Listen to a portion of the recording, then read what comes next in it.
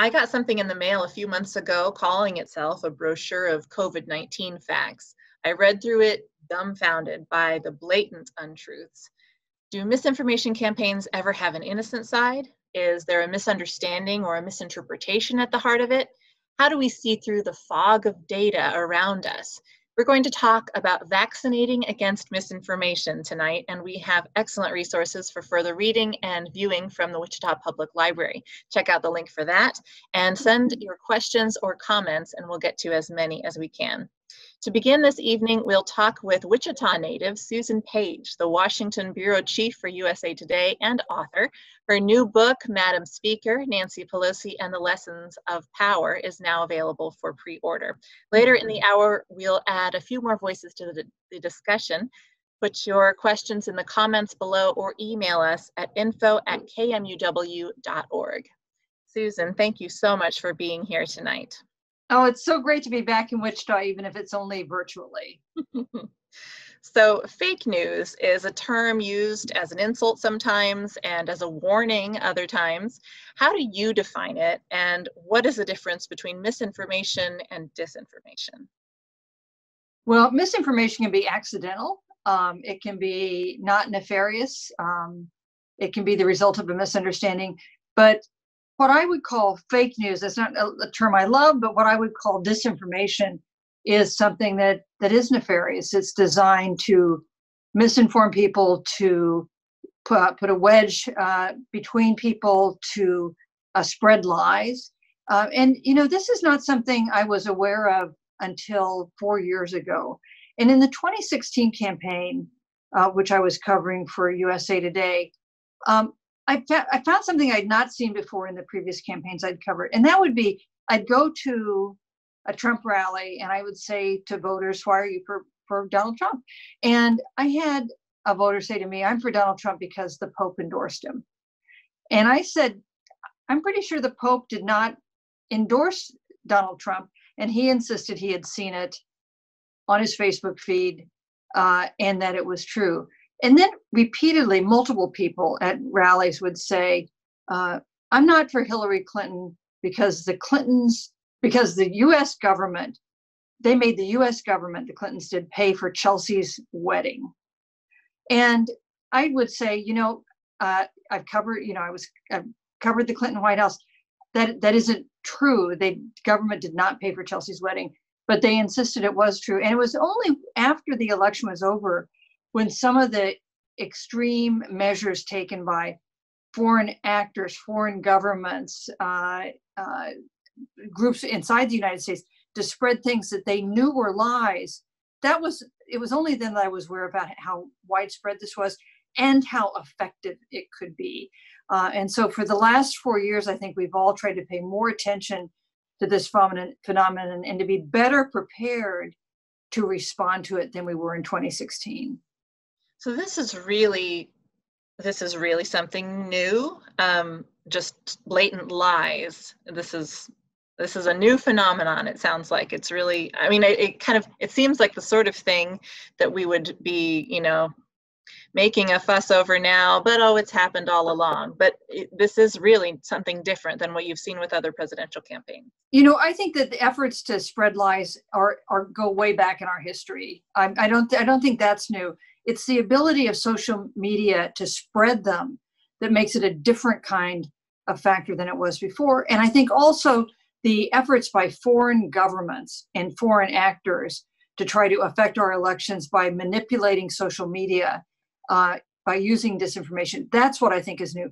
I think you could probably go back to the election of Thomas Jefferson and find examples of his opponents spreading lies.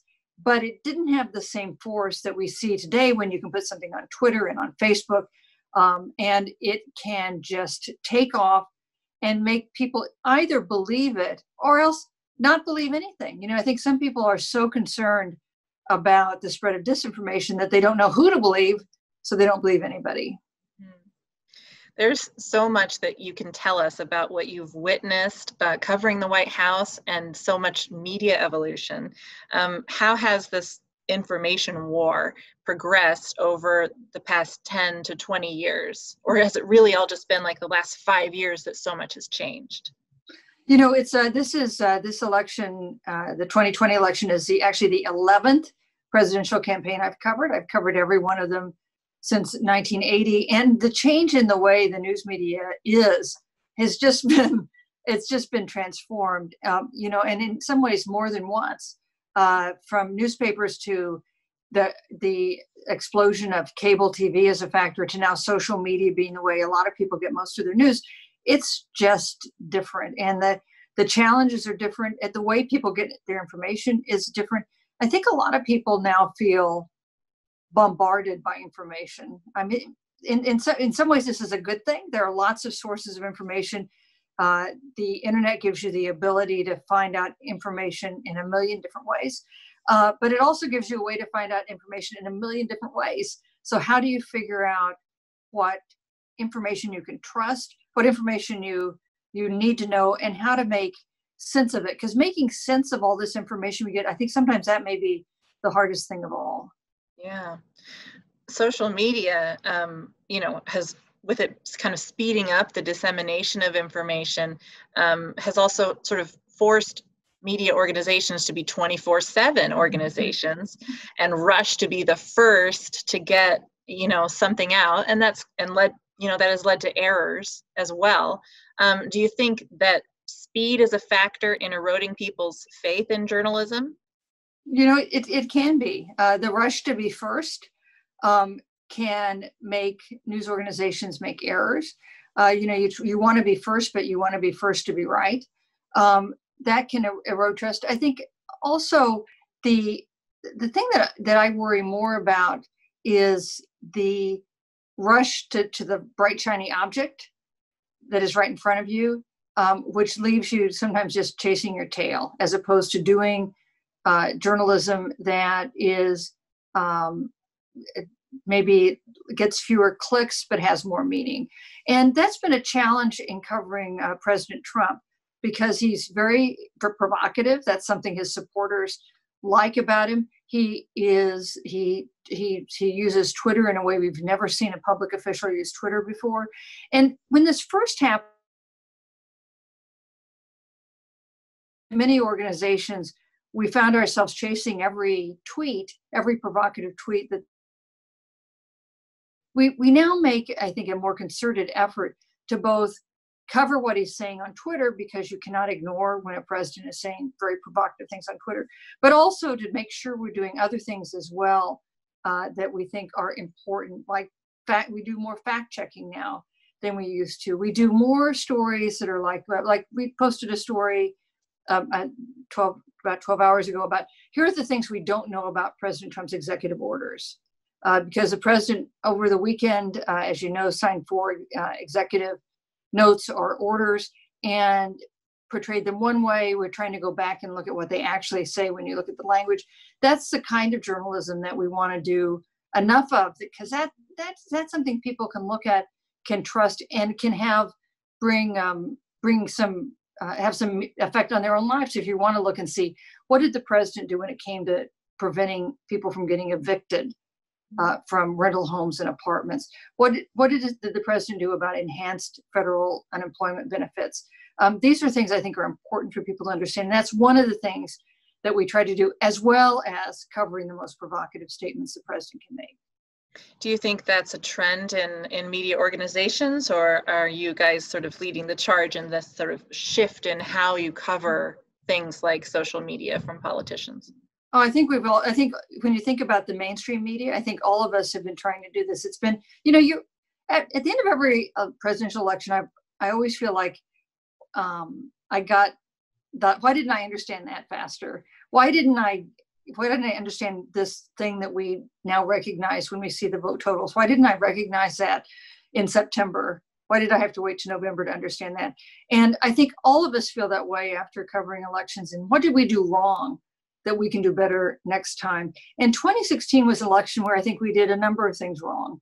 I think we weren't listening hard enough to voters. And I think we were too quick to assume that Hillary Clinton was going to win. And I think we were too distracted by provocative things, sometimes at the expense of stories that would have had more meaning. So those are all lessons that I think lots of news organizations try to take to heart to do better the next time around.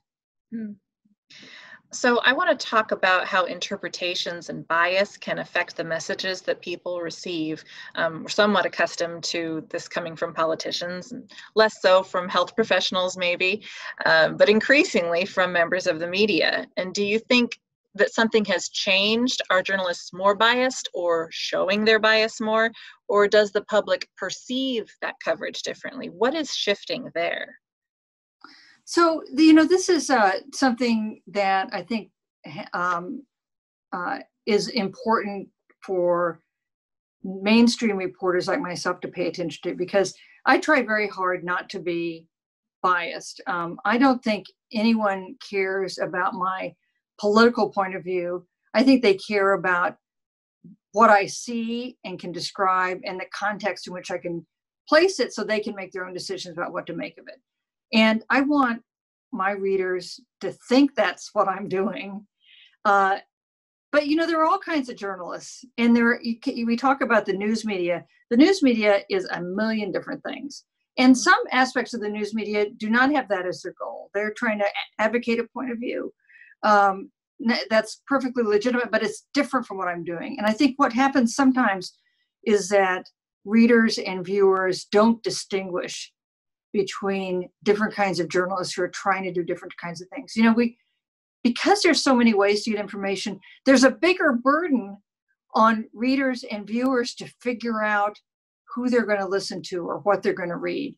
And one of the things I think is important is for Americans to figure out who they trust, and then to some degree to rely on those outlets that they trust when they try to figure out what's true and what's not. For instance, I trust NPR. So if I hear a news story on NPR, I'm assuming that it is fairly done and doesn't come with a lot of spin. I trust PBS as well. I trust USA Today. And somebody else's list of the news organizations they trust will be different, but I think it's important to have some that you're going to pay attention to so that you are not only listening to your Facebook feed. Do you think that there are also value differences from different organizations that drive this kind of divergence in how something is covered or what actually ends up getting covered? And that's just one more thing for people to kind of ferret that out and then decide where they, whether or not they align. Yeah. So when you think about values, what are you thinking about particularly? Well, I mean, one thing that you hear a lot about is the value of free speech, but it can sometimes seem like this value of free speech makes way for falsehoods to exist and for us to not, eliminate those out of, whatever the resource is, because it's free speech, so you can say anything. I mean, I don't know exactly. I think there are different distinctions on what people should know about that kind of drive back to values that maybe you could align to a different political party. Does that make sense? The values are, of course, values are an important part of what everybody does, whether they recognize it or not. So if you're thinking about what are my values would be transparency, the disinfecting effect of sunlight, accountability by people with power, a need to look out for people who don't have power. Those are the values that I would bring to what I do. Other journalists would have other values. They might have liberty. You might be interested in liberty. You might feel like you're a libertarian and you want to listen to news sources that reflect that point of view, or a Republican point of view, or a liberal point of view, or a Democratic point of view. But the thing that concerns me when we think about the changes since I started covering politics to now, one of the big things that's changed is that the erosion of the idea that there's a set of facts we can all agree on, and then perspectives about what to do with them that we can disagree on. And increasingly, there is not much common ground between people who are pretty conservative and people who are pretty liberal on what we even think is happening in the country.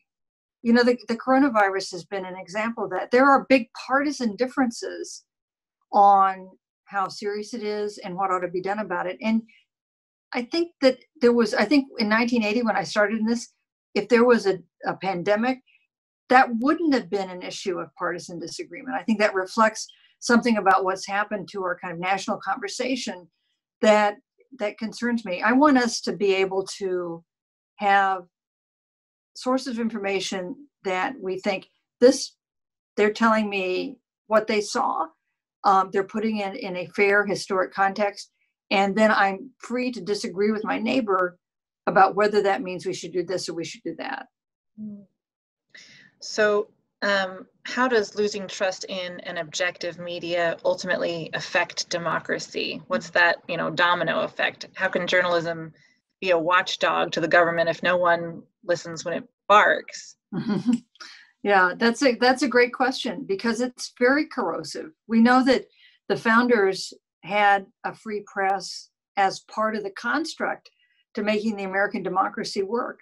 So if we don't have a free press that most people have trust in, it is hard to make democracy work. And you just look at that.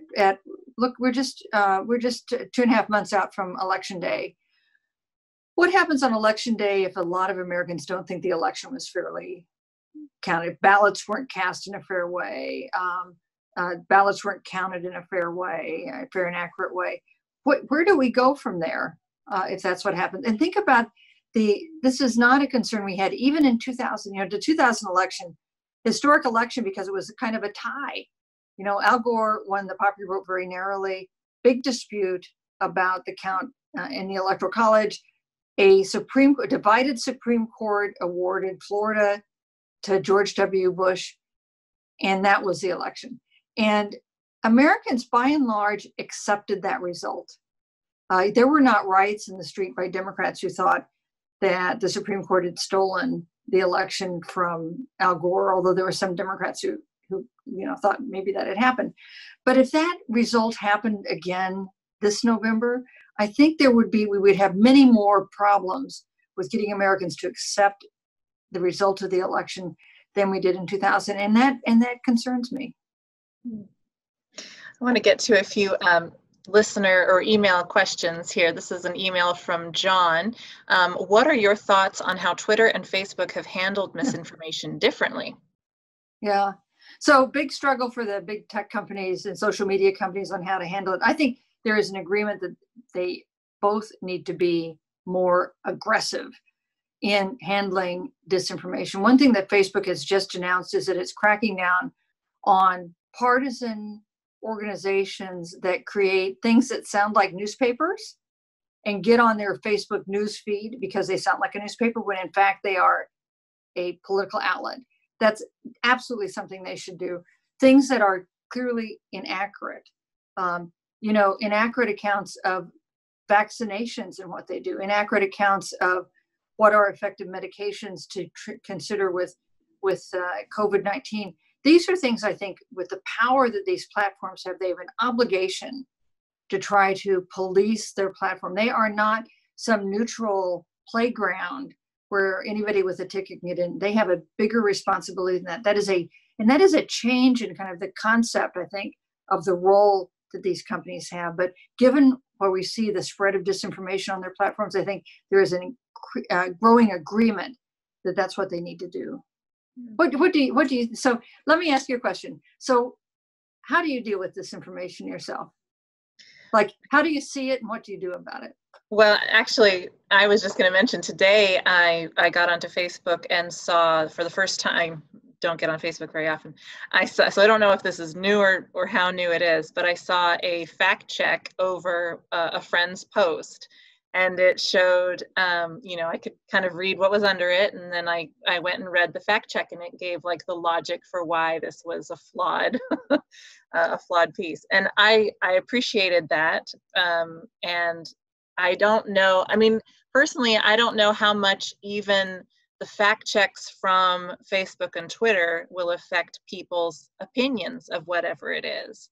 It almost seems like when someone has decided to believe a thing or trust a source, whatever it is, that aligns with their own personal, either their suspicion of how the world is or what they already think.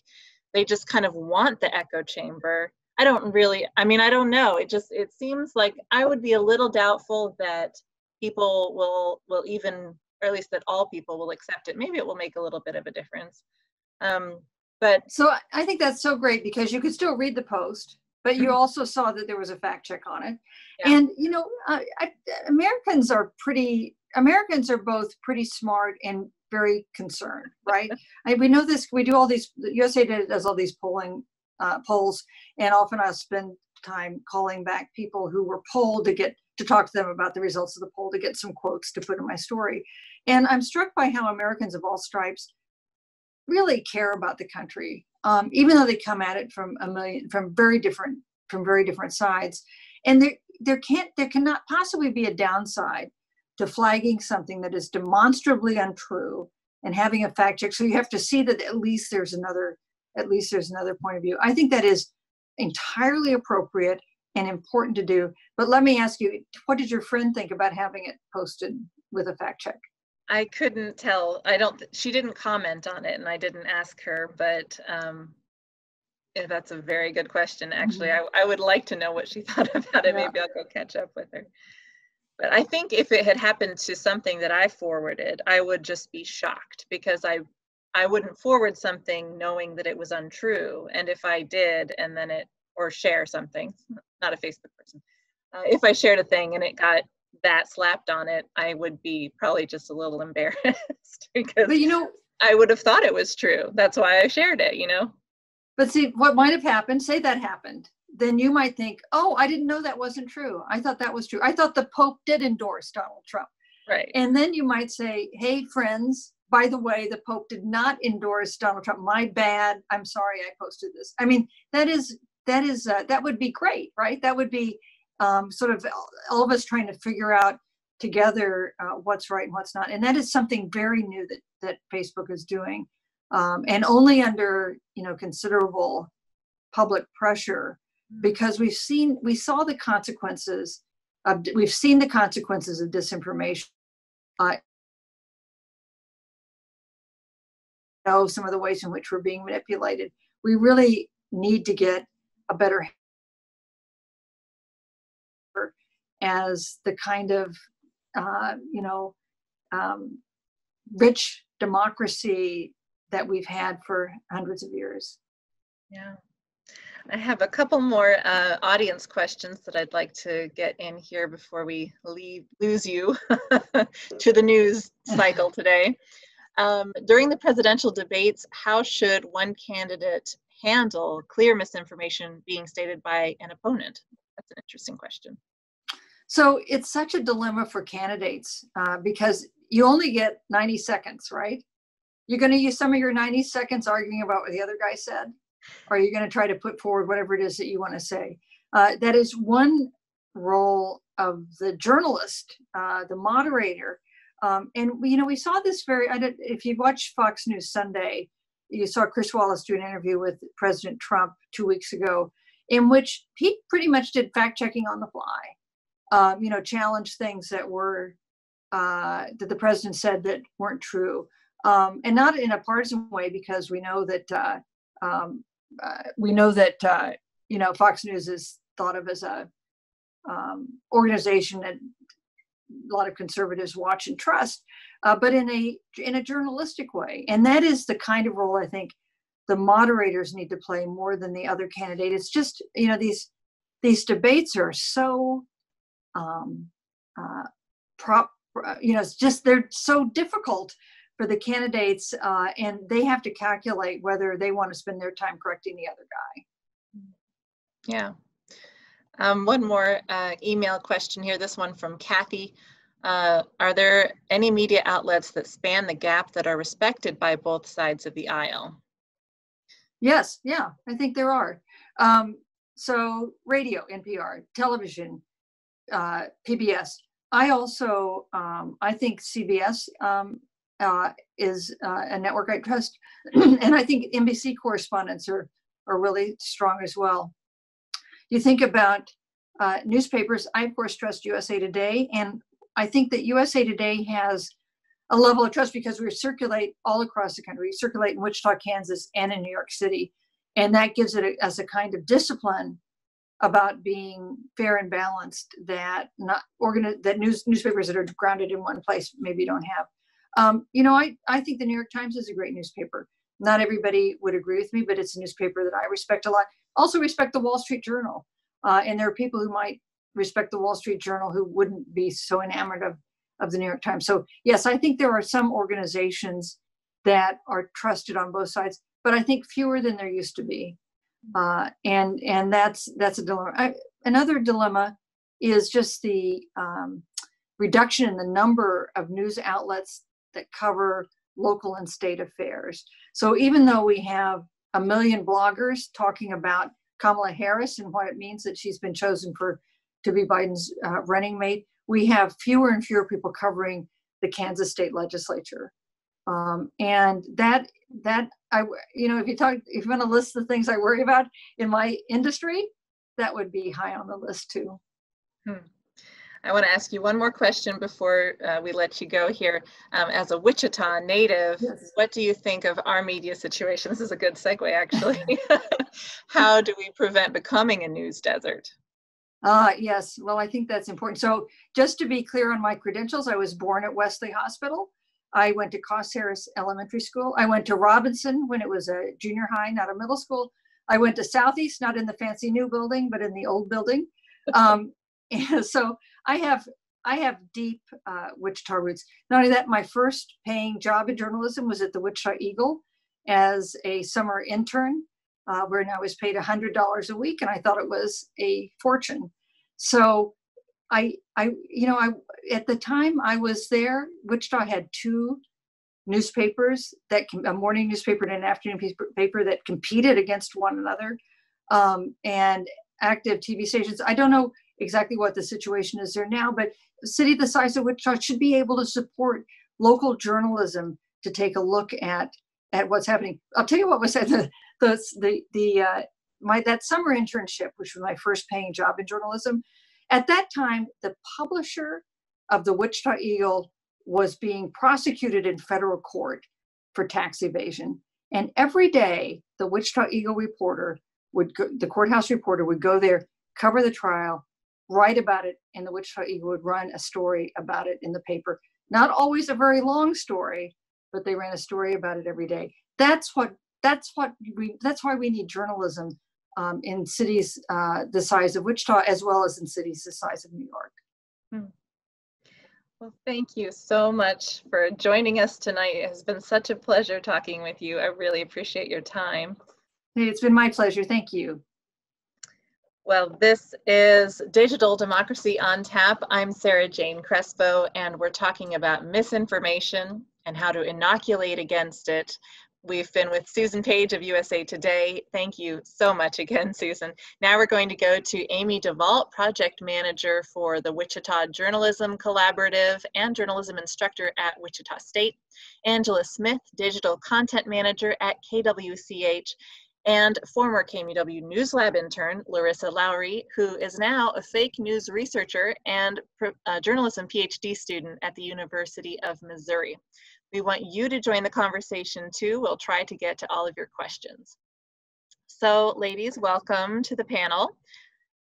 We talked a bit about social media with Susan Page, but LaRissa, can you tell us a little bit about, a little more about the Twitter and Facebook fact checks on politicians and others? How do those work? We didn't really talk much about Twitter earlier.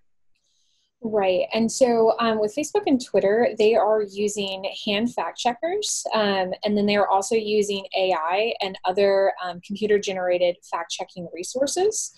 And so a lot of times on Facebook, for example, if you see a post that you don't think is true, you can actually go in and tag the Facebook post as something you don't believe is true and as fake news. And then that will get flagged to Facebook. And the last time I checked, after a certain number of flags, it'll be manually reviewed by someone at Facebook. And then they will decide whether to put a fact check above it or not. So the post that you saw that had a fact check from your friend, someone else in your friend's feed has reported that as fake news. So it's Oh, really part of community policing. wow, I had no idea it worked that way. Yeah, So, the next time you're on Facebook, see and you see something that's not true, see if you can report it. I'll go hunting. Okay, that's very interesting. Well, ladies, I wanted to talk a little bit about a new Gallup night study that explored why Americans are losing faith in an objective media. And it cited that Americans see bias increasing. But 8 out of 10 Americans think inaccuracies in reporting are intentional. And a lot of that distrust cuts along partisan lines, with 71% of Republicans having an unfavorable opinion of the media compared to 22% of Democrats. What do you all think is the cure? We're kind of going to back it up here. What can we do about this? Angela, do you want to jump in? Sure. I think the biggest thing is really to inform the public, especially on our side, on the broadcast side, that we are delving deep into those issues and that we are vetting the information before we put it out there. I think that's one of the big things. We'll get numerous emails from people saying, hey, we saw this article, you need to do something on it. And we know at that time, okay, we need to get that information and figure out where it's coming from and let them know that this is either a solid source who's reporting that, or maybe this is something that you may have seen in your Facebook feed and it indeed is not true. And so we, at KWCH, of course, we have our Fact Finder 12 investigative team who has delved deep into this, the primary election. You know, we have tons of ads that we get on that side on the local level.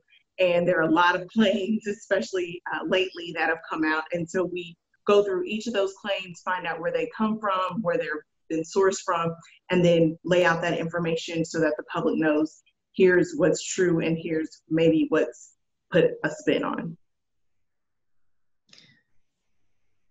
Amy? Yeah. So you look like you wanted to say something. If a news organization doesn't have the trust of its public, is not seen as a credible source, then I guess, I think, what is the purpose? And I've taken journalism classes in 2 colleges and I teach at one now. And I know this might sound snarky, but I guess I miss the days when they taught us to lie and manipulate information. That's just not what journalists are taught to do. We're taught to seek and report the truth, right? So I think whatever journalists can do to help educate the general public about how we do our jobs, how we go about finding information, how we go about fact checking, sort of give them that look behind the scenes. I think we need to do more of that right now because that trust is low. Let them see what that process looks like. Let more people talk directly to the journalists who are doing that work. Some of those things could help. Yeah. That's a great idea. Hopefully we can get into more really actionable ideas this evening. But in that same study, I want to go back to that one more time. It also shows that a majority of Americans think the media is under political attack, and yet they blame the media for political divisions. So is there sort of a chicken and egg situation here? And how do we end that cycle? Maybe it's a further step into what you're talking about, Amy. But what do you think, you guys? So one of the important things to understand about fake news is that there are 2 primary factors in the distribution of fake news. There is money and political ideology and power. So there was one publisher who during the 2016 election, he made $10,000 to $30,000 a month off of fake news. And so when there is real world advertising dollars behind you clicking on a piece of propaganda or fake news, so there is an incentive, a financial one, to shock the public into clicking on an article. Additionally, there is a ideological power grab that's happening politically. And so it is a little bit of a chicken and an egg, but like most things, we can do our part by not helping create revenue through advertising dollars by participating in fake news outlets. I feel like, so we want to just not click on the sensational things, I guess, is what you're saying. But I mean, is there not, a deeper responsibility from the organizations the platforms that are, I mean, I guess this is partly what Facebook is starting to work out here. What do you think is and the next step of that solution? So the biggest things are to not just read a headline and share it. So if you are deeply interested in this, you need to first confront your own biases. One thing that I tell people that ask me about fake news is if you see an article headline that you deeply want to be true, like in your heart of hearts, you're like, oh, I hope this is true. It's most likely not true. And before you share it to other people, you should do your due diligence. So yes, if that's clicking on the article, then that's something that you have to do, but don't share it to other people. Because it's one person's advertising revenue versus thousands of people's advertising revenue. Additionally, particularly on Twitter and Facebook, it's important to be aware of bots. So in 2017, some data scientists that I follow estimated that there are 23 million bots on Twitter and 140 million bots on Facebook. So before you start engaging in discourse and like conversations online, it's important to first understand if the person that you're talking to or retweeting or commenting on their status is a real person or if it's just a fake account. So that's another way to be aware of what's going on. For anyone who isn't completely confident in what a bot is, can you just explain it real quickly and how might you not know that you're talking to a robot, a bot? So sometimes you'll see a friend who is not very political or doesn't really tweet a whole bunch. Suddenly their account is becoming like a pro-Trump account or a pro-Biden account.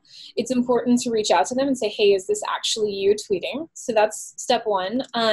Because a bot is a computer-generated account that is programmed to interact with politically charged or viral posts. So a lot of times if you Google a story and there are hundreds of thousands of tweets that are the exact same group, and they're trying to promote the story so it'll go viral so the person will garner attention around that topic or financial sort of seem like another person, or do they also in some cases take over, Aunt Tilly's Twitter account? Both. In 2016, a lot of dead people were tweeting about their favorite political candidate.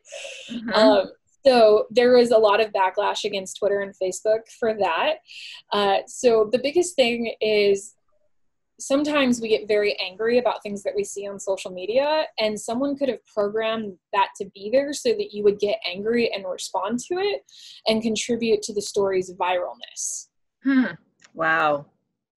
It kind of puts a little of the unfriending trend that you hear about, puts another spin on that. Maybe you just unfriended some innocent, well, everyone, that's a different matter entirely, but you might have unfriended someone that you actually agree with on whatever the thing is. Right. I am surprised by how many people will share stories without looking at the source, looking at, they just read the headline and share. So I think if people even just added that step into their process, who published this originally? And is this a media organization I'm familiar with, I've heard of? There are organizations that have gotten so clever about looking exactly like a news organization, and they create names that sound like news organizations. So if you haven't actually heard of it, just do a little bit of checking. There are lists out there of known basically fake news sites. So be familiar with those lists. Or if you're looking at an article and you're wondering, just do a little bit of checking on that source and find out who's sending it and what that motive might be. Is that something that on the list that you're talking about, you can see like who created this, bogus news organization and kind of what they tailor their messages to be? Yeah, there is a link we could provide maybe. Yeah, there's one. A lot of times you can find them just by doing some searching. I had mediabiasedfactcheck.com. That's one. They actually have a slider too that shows you can put any organization, whether it's fake or real, in, and it sort of shows you the political leaning to it. And obviously, if you're talking about one that leans all the way to the right or all the way to the left, you're probably not getting unbiased news. So, and there are lots of places out there that you can search, and a lot of times just doing a little bit of Google search on the name of that organization, you'll come up with that information pretty quickly. Amy, will you talk a little bit about the Wichita Journalism Collaborative and how you all are working to prevent any kinds of bias or misinformation within that organization? Sure. The Wichita Journalism Collaborative is fairly new, just launched in the last couple months, and it is sort of a hub, a cohort of several media partners and other community partners in Wichita with the intent of supporting quality local journalism. That's the main goal. One of our goals is also to combat misinformation, disinformation, fake news, and that's a goal that we're honestly just getting started on. But our first course of action, well, there's two. One is to make sure that we're getting accurate information out as much as we can. And then the second that we're getting ready to launch is some education on how to spot misinformation, how to do some of the backgrounding yourself, how to do things like a reverse image search using Google's reverse image search. You can put a photo in, or you can put the URL for a photo, or you can actually upload the photo itself and find out how long has that photo been in circulation? When was it created? Who's all been sharing it? Has it been manipulated or changed? That's one way. It's just one of many that you can just kind of double check that information. So we hope to sort of launch a campaign of that kind of information and education for people. Do you know when some of those resources will be made available? September 1 is when we're hoping to launch that initiative. Oh, excellent. That's great. We'll look forward to that. I have go ahead. Oh, sorry. One thing that I did want to point out is that the sky is not falling. Fake news has been around for centuries. In America, Benjamin Franklin published a fictional newspaper called the Independent Chronicle in 1782. What's happening now is that with social media, every person can be at once a publisher, a reader, and a journalist, and by sharing information online. And so a lot of people are not paying attention to the experts like Angela and the people that have the training and are actually committed to journalistic principles. And so I think that the biggest thing that I can share is that fake news is not a new phenomenon, but we are falling victim to not listening to experts, but like both Amy and Angela. Before we move on, I have a couple of audience questions from Facebook that relate to what we've been talking about. If you report someone's Facebook or Twitter post for something that is incorrect, will they know who reported it? They will not know. It is the last time I checked on this, it was currently in beta testing. So you might not have it on your Facebook because at any one time, Facebook is running 7 different betas. So your Facebook could look different than my Facebook as far as features. And so as I understand it, they will not know. And your report will probably not get the post taken down or flagged. It will take a couple people to do it, just like reporting anything on someone's profile. That sounds like it's well thought through. That sounds good. Okay, Chris from Facebook asks, what are fact-checking sites that aren't politically biased? Are there some that are, and fact-checking sites that are actually fake news fact-checking sites? Well, and some will. Ouch. We can say Snopes, and somebody is probably going to say, oh, that's politically charged, but Snopes.com and factcheck.org is another one that I like. Yeah, those are the two that I was going to mention as well. I think that everyone who floods my feed with stuff, I just respond back to them with everything that's, here's from Snopes, or here's from factcheck.com, or here's where you can find that article. And I know just on a local level, I think it's just like we talked about the bots and that viral video and that viral photo getting out there. And really once it spreads, and the thing about it is it's cyclical. So it's something that may come up now, and then 5 years later, it's going to come up again.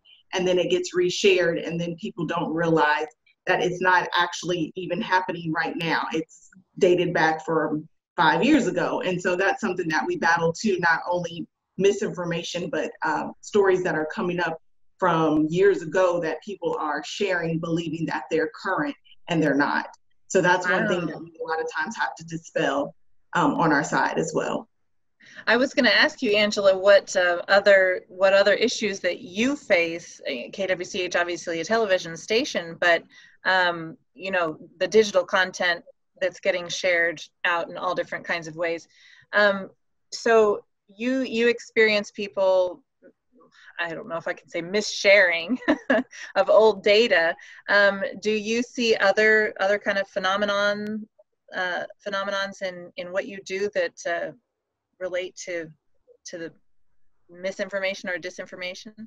I think that's really one of the biggest ones, is that it'll be a story that will come up that will be old, or it'll be for us particularly something that has a name on it that's regionally or specific to a neighborhood or something like that, that's tied to Wichita or the area, and someone might think that it's related to us, and it'll be from, you know, another state or another county or another city, and they don't know. They just see maybe Riverside.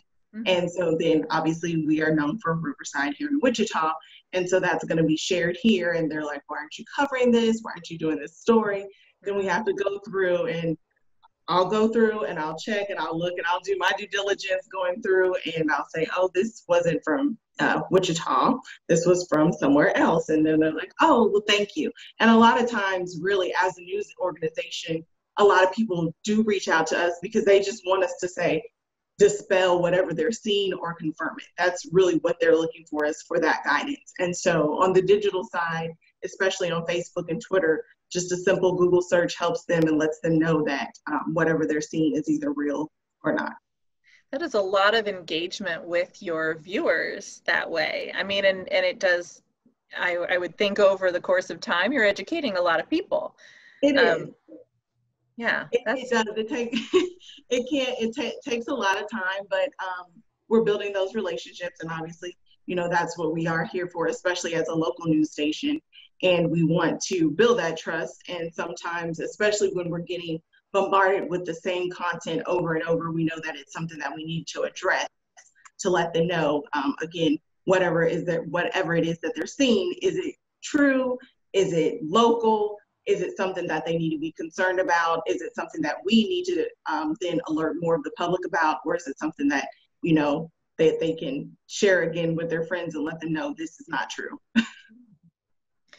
So the volume of news is overwhelming. We've pretty much covered that. And as newspapers fold and media outlets consolidate and change names and otherwise morph, it seems pretty impossible to know before reading something if it was written by a person who actually has journalism training and access to an editing structure that's dedicated to providing factual information and not meant to persuade. But it seems the alternative to reading anything without discretion might just be to pick one news source and not waver from it. But neither seems like a recipe for, you know, democratic enlightenment. What do you all suggest that people do? Because, you know, we talk about ways to check on the source that you're looking at, but who wants to spend so much time like looking everything up? What do you guys recommend for people? So one thing that I would definitely recommend is to not so much focus on the news sources that you're getting your information from, but more on the fact of who is more likely to fall victim to fake news and when you're more likely to fall victim to fake news. They have found that people that are older have less media literacy when it comes to the internet. And so maybe being more cautious when you're looking at news sources online or on your phone versus in the local newspaper or on the local TV station. I think that that's one advice that I've found to be very helpful. Amy, any thoughts?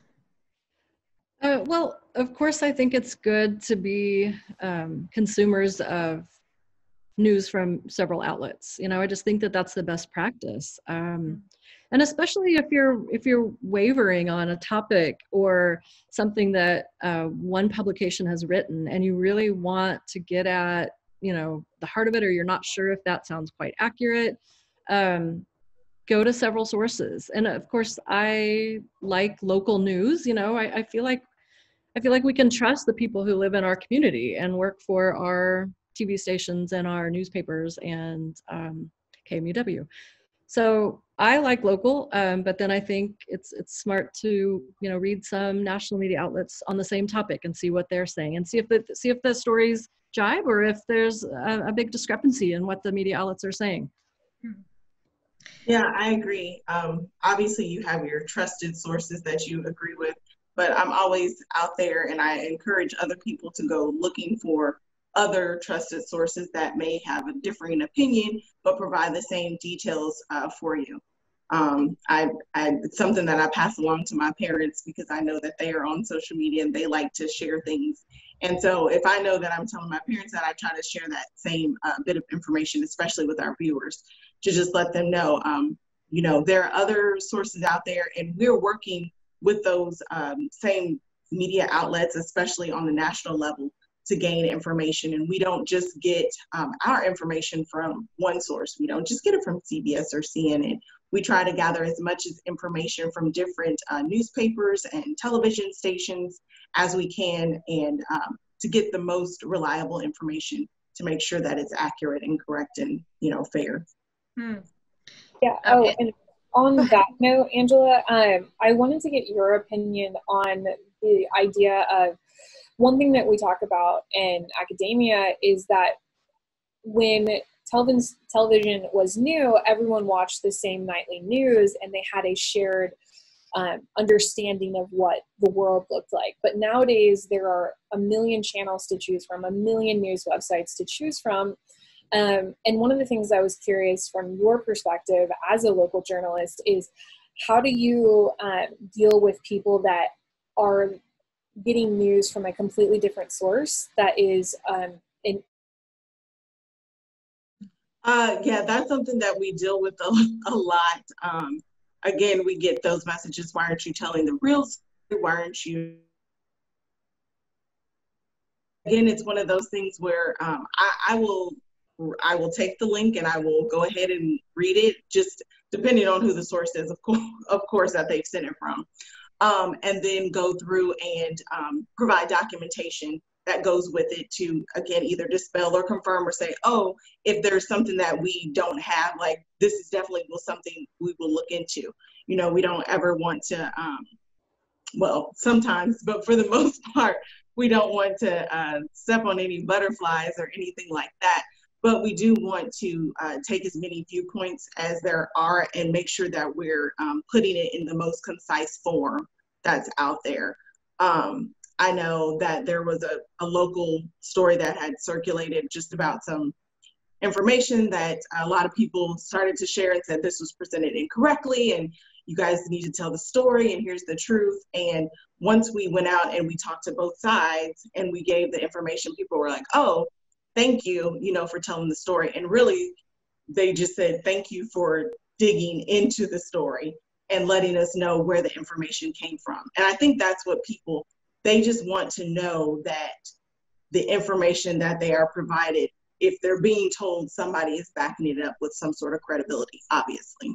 I think that's part of what I was talking about in giving people a look behind the curtain. Anytime journalists can be transparent with how they're doing their jobs and exactly where they're getting all of their information, I think that leads to better credibility.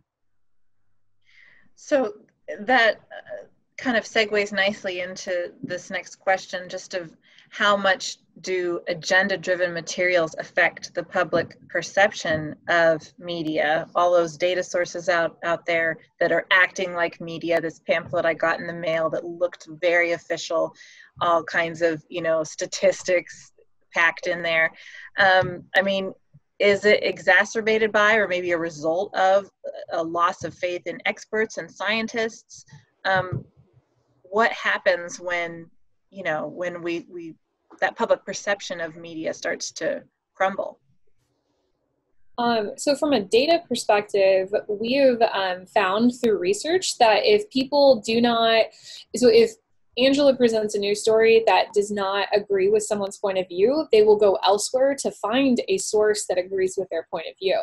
It's not that the public has lost trust in the media, it's that they are seeking sources that confirm their biases that they already have. So one thing that I found is that someone will say, well, this is what I believe, and they'll try to find a source that corroborates that belief rather than examining that belief in addition to the local news. So I think that that's one big thing that people are chicken and egging, is it's not that we've lost trust in the news, it's that we're trying to prove what we believe is true. Yeah, and I agree with that, because people are going to come for the local news because we are the only one who is telling what is happening in their community. So they want to know what happened down the street. They want to know when it happened. They want to know the weather. Those are the things that they come to us for. On the national segment, obviously, when there are differing opinions, they will go try to find something elsewhere. And sometimes they'll bring it back to us and let us know that this was a different opinion. And again, it's one of those things where we try to engage in a high conversation about, okay, here's where we got our information and here was what's presented. And so we try to keep it on that level to maintain their respect and let us know that we are using credible sources to provide you this information. But obviously we know that a lot of times they're wanting to know what's happening in their neighborhood, especially on a local level. And Sarah Jane, to the beginning of that question, you talked about all of these kinds of things that sort of look like journalism. I mean, I really believe that's a huge problem. And I think so many people do not distinguish between journalism and things that look like journalism, right? And even, no offense to my friends in PR, I have many, but a lot of what public relations professionals do looks the same as what journalists do, right? They take photos and share photos from things, and they write stories and feature stories. They look the same. They're the same kinds of activities. But in the end, the question is, what's the purpose behind that pamphlet or that story?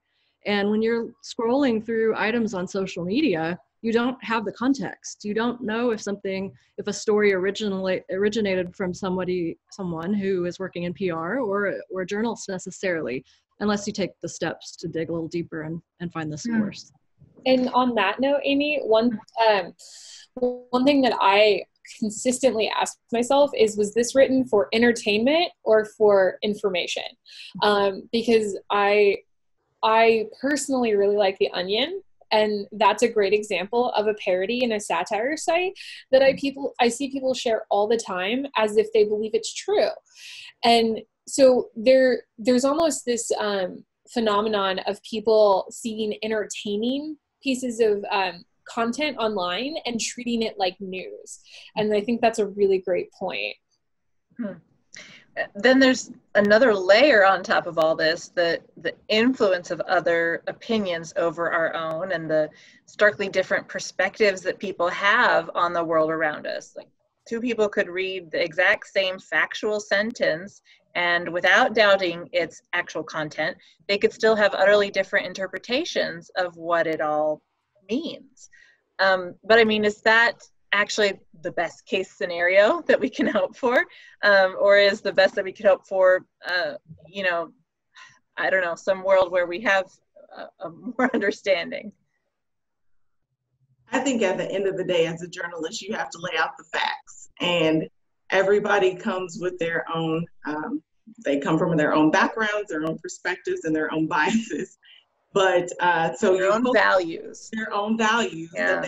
That when they read something, and you hope that when you write it, that you've written a complete story that covers the facts, and that they will take away the important parts of those facts.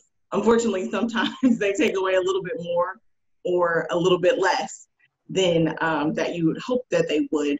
But at the end of the day, our jobs are to lay out what we've learned, what we've investigated, what we've vetted, what we've dug up, and lay it out and let them take that away from that story. And again, that's part of the democracy, is they get to take away the information that they want from what we put out there. Yeah. One very frightening thing is what Susan was talking about, the erosion of facts, I think she called it. And what's scary about that is if a journalist looked outside and said the sky is blue today, there are people who would argue that point. You know, I feel like when we were young, we learned in first or second grade to distinguish fact from an opinion, right? And I feel like we are not there right now. I feel like there are people who just cannot agree on what's a fact and what's an opinion. Yeah, and the RAND Corporation called that, Amy, truth decay, which is the difficulty we have today in separating fact from fiction. Additionally, appeals to emotion are much better at spreading like a piece of content online. And so people are reacting more heavily to emotional headlines. And so you're seeing that in the other pieces of content, like the pamphlet you received. So what are some of the best ways for people to know if what they're watching or reading is factual? We talked about some of the, checking the sources, but on top of that, how much of a lean or an agenda or an interpretation might whatever it is bear? Are there any other kinds of tips that you all can provide before we wrap up tonight? I mean, I would obviously say if it's a fake, I don't like the term fake news, but if it was a fake site that it's coming from, that there are probably some telltale signs. The website itself probably isn't constructed as well as a news site. There may be like spelling errors. There may not be just things that just don't make sense about the article that you would think that they don't make sense. So I would say if you see common mistakes like that, that's probably some place to stay away from. And if it's from somewhere where you've never heard of, but they just pop up with an article about, that's leaning in a certain direction, then it probably has very little bearing on the truth. Oh yeah, Angela, I always go to the about section. So like when you're on the website, you click about, and then half the time they say, we are a parody website distributing entertaining news. And it's like, oh, this is not a real site. And so I really would encourage you to click on both the author. So the author should have a name, should have a photo, should have a contact. So even if that's their Twitter name, an email address, their work email, and then I would click on the site itself. Who are they backed by? Are they a news organization? So like if you go to the Wichita Eagle, in their mission, their about section, they say who they are. And I think that's one of the easiest ways to determine online. If you're watching a news segment, ask why this information is being shared. Is the person that's saying the piece trying to get you to feel a certain way? Are they trying to get you to vote a certain way? And if the answer is yes, it's more than likely propaganda. Additionally, with the author, I think that's a really good tip. See who the author is. If they have a bio with the author, a lot of times on those really fake sites, I guess a fake is fake, right? They'll make these grandiose claims about the writer, and try to claim their expertise in whatever the area might be. And it doesn't usually take too long, again, with some Google searches to try to find out if that's actually true, if that person is indeed a medical expert or whatever the case may be. So lastly tonight, how can news organizations do better? Let's say I work for a news organization and I want to help. What can I take back to the team? Or what would you all recommend that staff actually keep in mind to do? I would say the simple principles of journalism, accuracy, making sure that it's important information, that it's timely, all those things that you learned in journalism school. Because that at the end of the day, that's what it's all based off of, that we have accurate information that we're giving out, that it's vetted. The two sources is a real thing. I know it's so easily, especially today with Facebook and Twitter, that we can put together a story without even talking to anybody. but there's so much more behind a lot that's written out there and posted that you can gain from just making a simple phone call, or in our business, you know, interviewing someone on camera. But that's really for our end, I think, is making sure that you have the accurate information, especially in the age of social media where everything lives on. And I'll let Amy have the last word. The biggest thing for me, coming from an academic side, is to avoid circular reporting, which is where you just simply repost an article that another news organization published. And this creates a compounding effect that makes it really hard to combat fake news. Because if the first news organization made a mistake or somebody was misquoted, then it keeps being reported and reported and reported. I think one of the biggest stories from the election was that Donald Trump removed Martin Luther King's bust from the Oval Office, and a legitimate news source did publish that, and everyone else was like, oh, it's vetted then, but it was a mistake from the journalist, and it's still circling as fake news online. And so I think that's the biggest thing for me, is that as a journalist, make sure that you're vetting other journalists, especially in the age of the internet. I would say the transparency that I've already talked about would be a big one for me. Answer questions about how you do your job, be transparent with how you're doing your reporting. Sometimes that's in your story, sometimes that's elsewhere, just in talking with people in comments, perhaps. And then the other thing is to be professional on social media. And the big one I mean with that is headlines. You know, don't write clickbait headlines, and distinguish yourself in that way from some of these fake news operations. Awesome.